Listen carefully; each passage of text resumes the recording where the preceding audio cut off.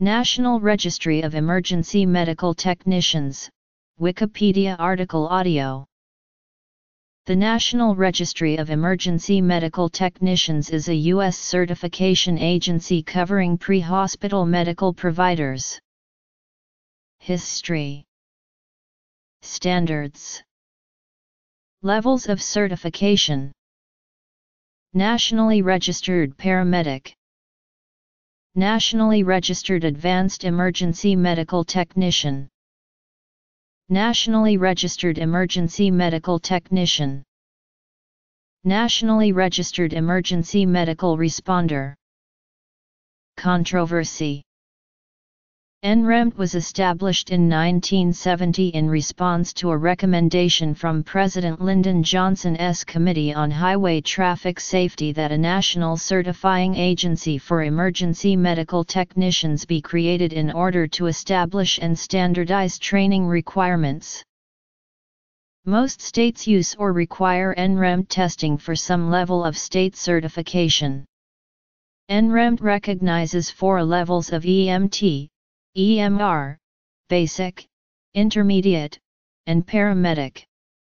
NREMT certification at an EMT intermediate level may or may not be sufficient for some state EMTI requirements.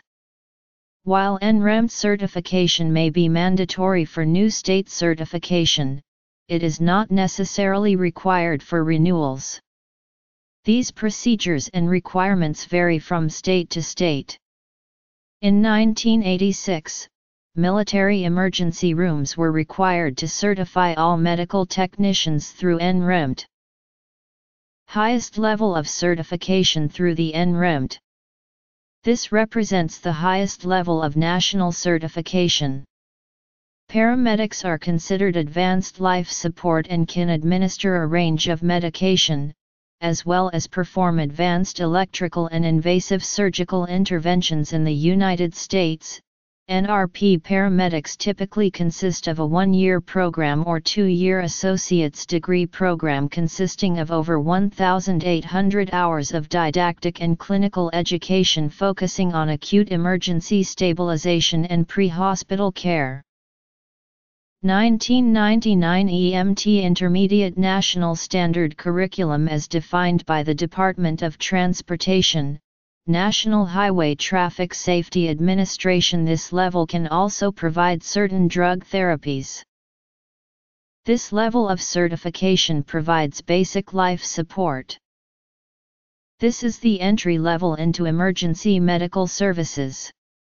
They are trained in CPR, advanced first aid, automated external defibrillator usage, and patient assessment. Most police and fire services require their employees to be emergency medical responders at a minimum.